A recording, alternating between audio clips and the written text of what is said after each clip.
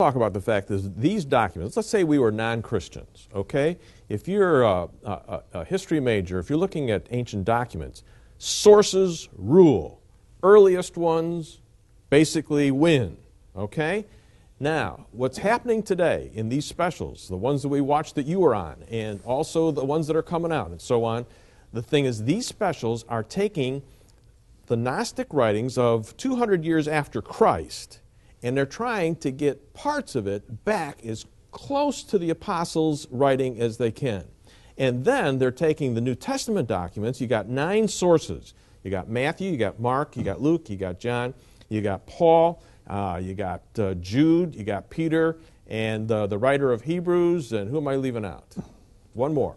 The fact is these sources, 9 sources that are all written before, say, the first century is over. Okay? In fact, tell us about these sources and how you would date them and why they are our best sources. And if you're a non-Christian just listening to this conversation, that you go to these sources for your information about Jesus and why it's accurate information. Oh, I quite agree, John. You might even call it a stealth scholarship at work. And I found it so frustrating in my involvement in the National Geographic program that investigated the Gospel of Judas. Now, I think National Geographic did a great job, and they were very fair to me.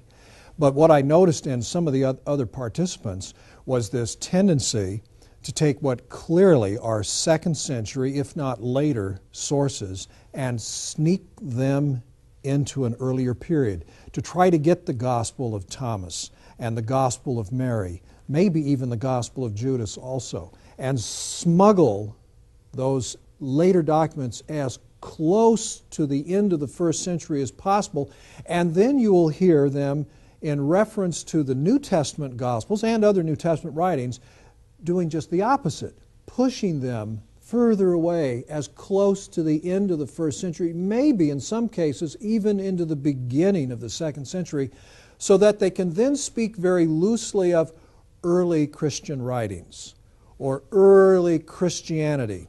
And then that is the backdrop to comments like diversity in early Christianity, as if to say the diversity, which is clearly attested in these 2nd century documents, as if all that is going on at about the same time. And so when Mark writes his gospel, or Matthew writes his gospel, or when Paul writes his letters, it's all sort of happening in the same generation. And we've got this great big diversity, and it just so happens one stream won out. But is it any better than the other streams? Oh, who knows?